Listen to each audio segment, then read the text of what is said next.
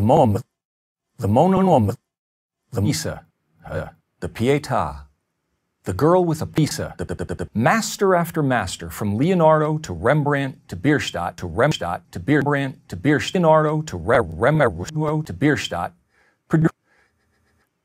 us. And the profound, the inspiring, and the beautiful were replaced by the new silly, the pointless and the purely offensive are held. Michelangelo carved his David out of a rock. The Los Angeles County Museum of Art just offers us cock. Tons of it. Today everybody loves squatting and urinating. Today everybody loves cock. Monet, Renoir, and Degas. Yeah. But with each new generation, standards declined until there were no standards. All that was left was a puddle of synthetic urine. Without aesthetic standards, we have no way to determine quality or inferiority. Bitch, you guessed it!